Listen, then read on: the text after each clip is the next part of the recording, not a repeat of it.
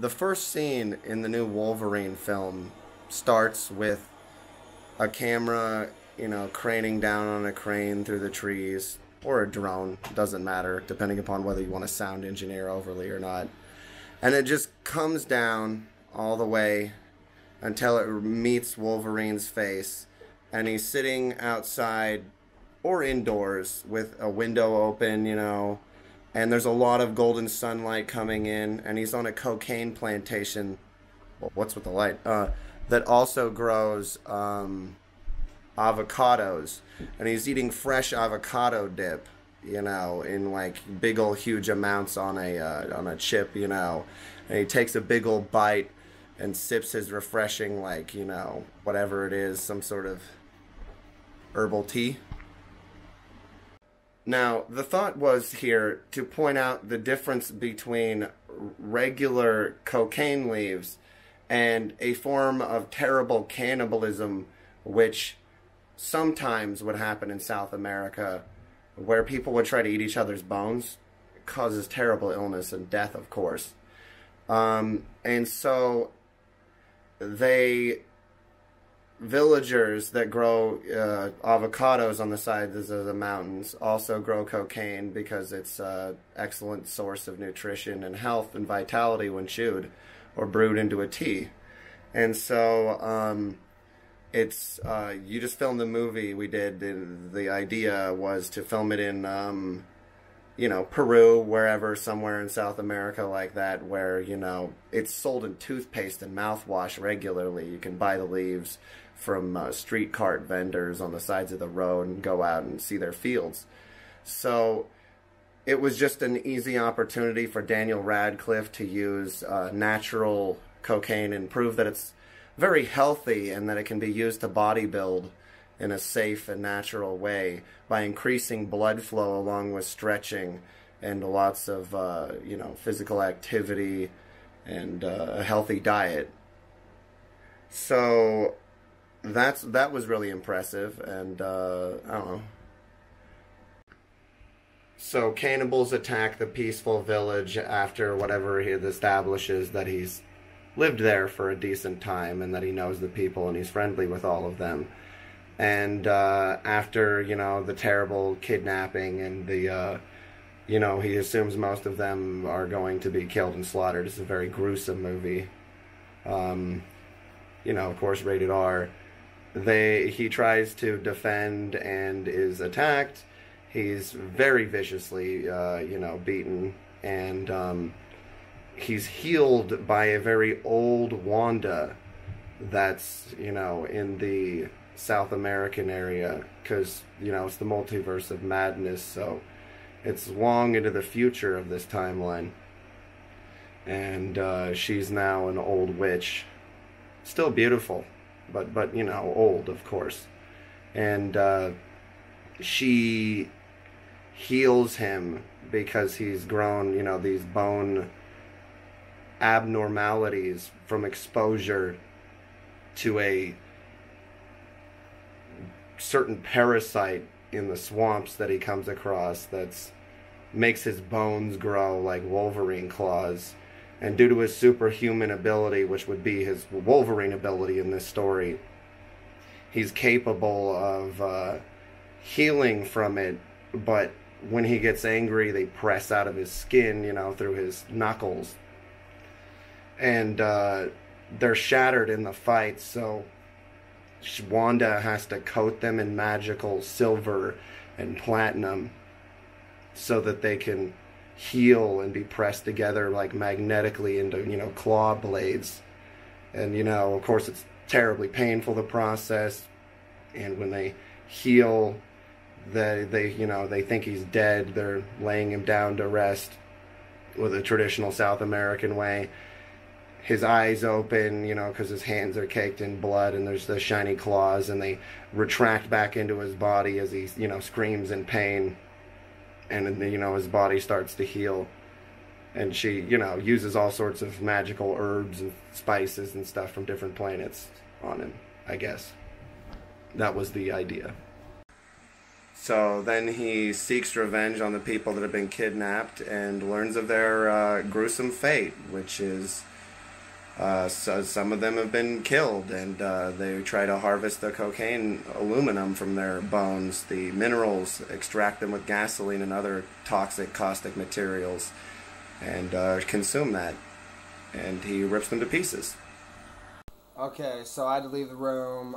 He described the movie Wolverine for Daniel Radcliffe, and so then I was like, well, he said he didn't describe the suit.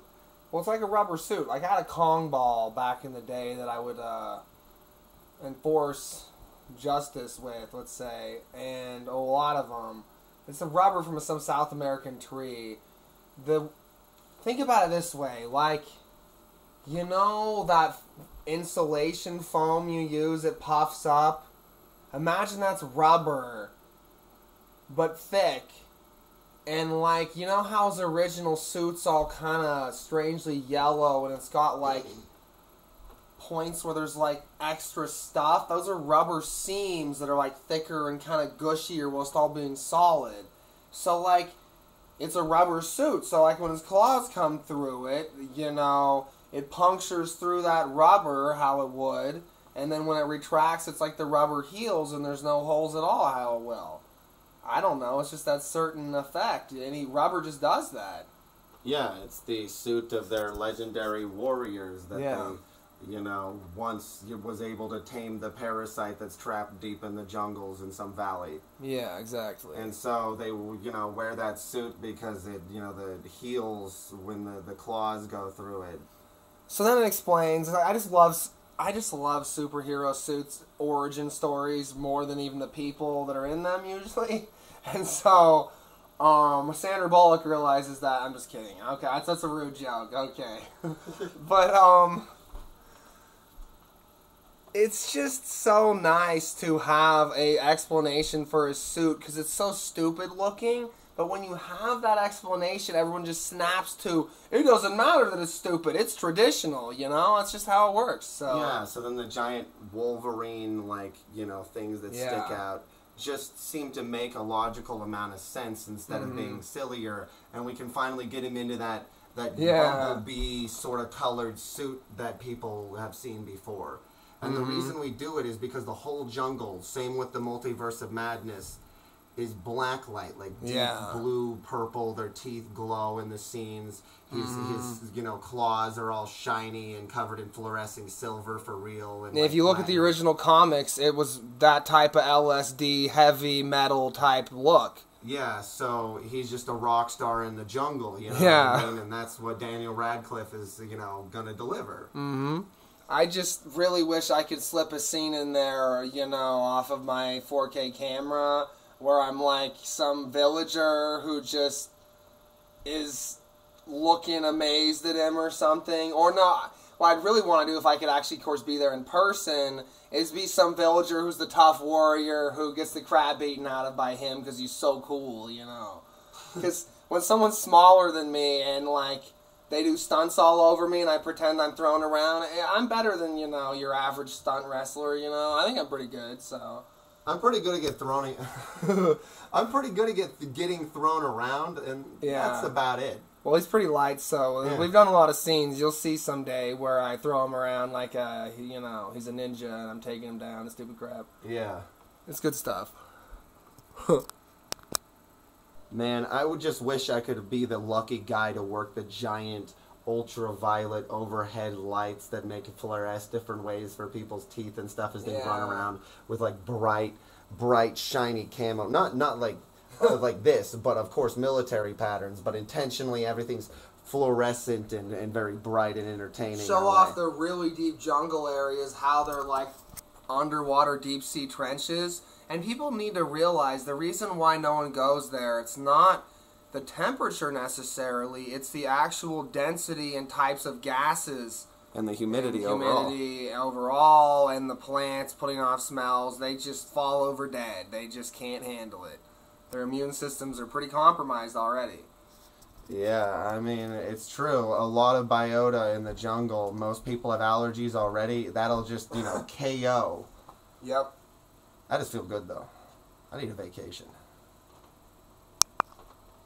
Alright, here's the stuff the witch healing him of the parasites would say is in it. Gorgon balsam, golden seal, slippery elm, I don't know the names of all the Healy jungle trees they use down there, so anyone can just research the names of the slimy stuff that'll look good on camera of some jungle tree and add that in, you know?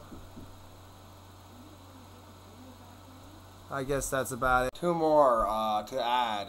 Copal resin and dragon's blood resin. Those two are really good too.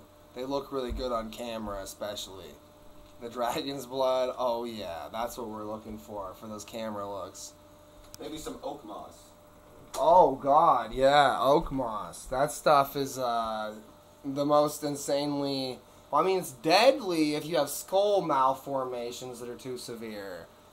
It is a living moss. Comes right out of the bottle. I'm not quite sure whether Daniel Radcliffe's body would be good for that, but... Well, if he wants to actually turn into a buff, insane man, midget, you know, wrestler dude, then he could do that. I mean, I don't know what his dedication level is to touching that stuff even, or smelling it. The spores will, like, enter you and take you over, man. It's strong. Yeah. I don't know. Definitely. Okay. Here's what I originally said. He didn't quite remember this. It's this concept that, like, you know how in the other Wolverine movie he's actually forged with heated metal into him, then supposedly he's dead, and then he regenerates anyway atomically back into being alive as Wolverine, as Hugh Jackman. You know, it was cool looking, but what if in this other thing he's trying to survive the parasites, so they mix these herbs with rubber from the rubber tree, and then they put it into the cracks in them where the parasites are, you know, injected in there with their rods or whatever. And then they put, like, hot metal that's, like, healing, that's precious, and mixed with whatever other metals. And that forms the claws. That was my idea. Just make it really grotesque, because Daniel Radcliffe loves that. So that was the full extent of it. I know it's a little cliche, but I mean, Wolverine already had the backstory, so we thought we'd stick with it. That he's, you know, gone to Vietnam, he's been in other wars, he's pretty old. But not that old. Not that old. We need to make him infinitely old. Yeah, but I like a Vietnam backstory because it's horrific, and if he wants to have something horrific, yeah, that's fucking horrific. If he wants to be the hero that stopped Vietnam as Wolverine too, you know, concept. So then, let's see, it just gets into, he's finally in South America like every movie does, clichély, where this is the last place of conflict because they're savages supposedly. So then that ends, and he's like sick of how savage they are especially, so then he wants to like see the middle of the jungle and feel nature or something, and so then he goes there with a guide and parasites get into him or something. You know, it could be from a... I'm trying to think that right now I'm getting this feeling it should be from some tree that looks all fallen over and dead, but then it's all actually is like those tentacle coil things that are all slimy looking of those from the main movie. What are those called? It'll come to me. Deviants, yeah. Like, kind of like that. So, sort of like it's from wherever they come from. I don't know, maybe. Just like a dead... Okay, in order to clarify the Wolverine plot, a few more things. It's obeying the movie principles of any South American jungle movie where people have been captured and you're rescuing them.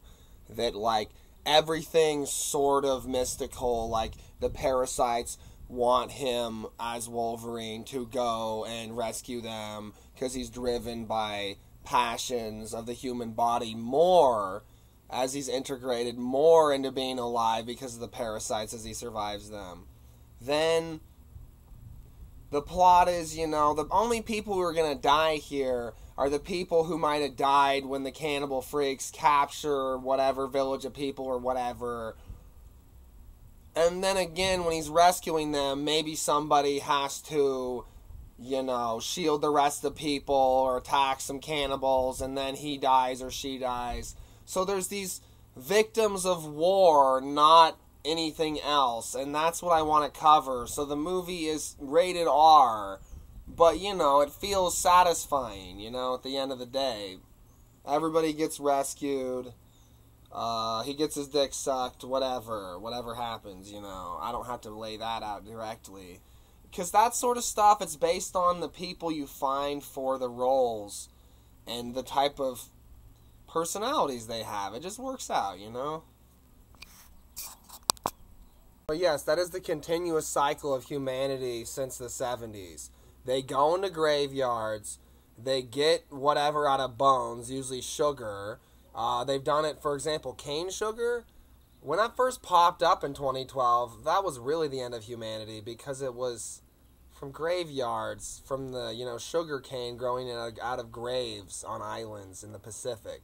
So people ate that, they become cannibals, and the bacteria, parasites that are already in them from the crappy meat that they eat that's undercooked, then gets out of control and wants to eat all humanity, and then you have an apocalypse on your hands.